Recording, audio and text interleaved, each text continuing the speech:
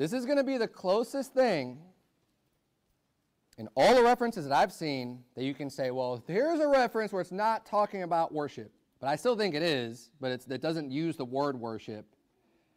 But we'll see. You know, I don't shy away from passages like this because the truth fears no scrutiny, right? And I shouldn't have to be like, oh man, well that's not going to look really good for my, and just ignore that, right? It's like the people who want to focus on James chapter 2 and say, see, look, it's not faith alone. They're not going to turn to any of the hundreds of verses that talk about faith alone being the requirement for salvation, right? Because that's not going to go well for their sermon. But if you're interested in the truth, you have to cover everything, right, to make sure you get a proper understanding and make sure you're not getting off into an area that is false doctrine, right? And of all of the areas, that's what I said, this is probably the closest. Now, this still, one passage would not negate all of the others that we saw. But let's look at the verse. You'll know what I'm talking about here in just a second. Look at verse number 14.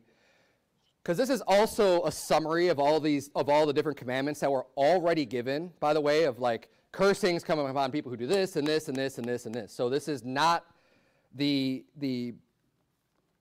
larger portion of Scripture. This is more of a synopsis of what has already been covered in the law.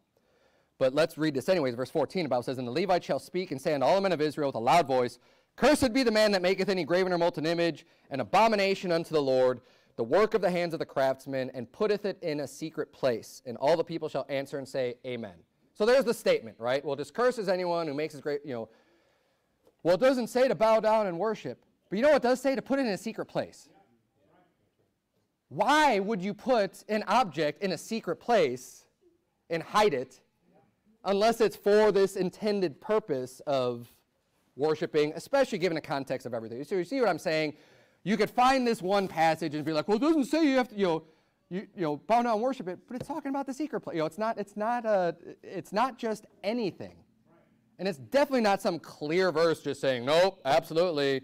You just can't make any image of anything. You can't take a photograph. You can't make a painting of the sunset because that's the host of heaven. And, that's ridiculous. But I understand people who come from a spirit and a heart of wanting to serve God because that is appropriate, of wanting to be right with God. But I'm teaching these things so that we can be confident in what we believe and understanding what the Bible is teaching. Now turn, if you would, to 2 Chronicles chapter number 3. We're going to look at a couple examples here of images that are created that are not considered idols and are not in contradiction to what the Bible says as being, against the second commandment, right, of the 10 Commandments.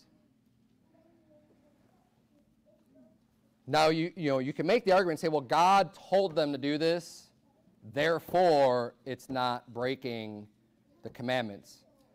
I understand that, but I don't see that God would also leave any confusion about the law of instructing people to do something that is literally contrary to the law. I mean, that doesn't make any sense to me.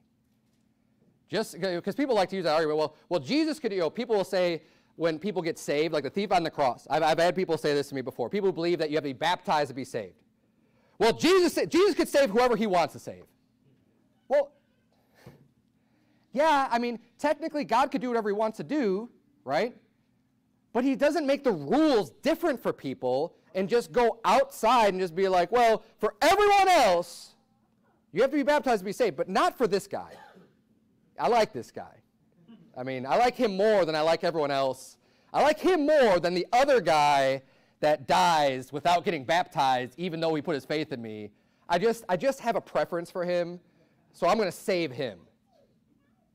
That's ridiculous, right? God's consistent with the rules. They apply to everyone equally, right? It's not special treatment for different people on how God's law is going to work or how a person is going to get saved, right? It's going to apply the same. That only makes sense. I mean, Otherwise, if that wasn't the case, you could literally just kind of make up whatever you want about the Bible and believe whatever because you don't have any real solid foundation.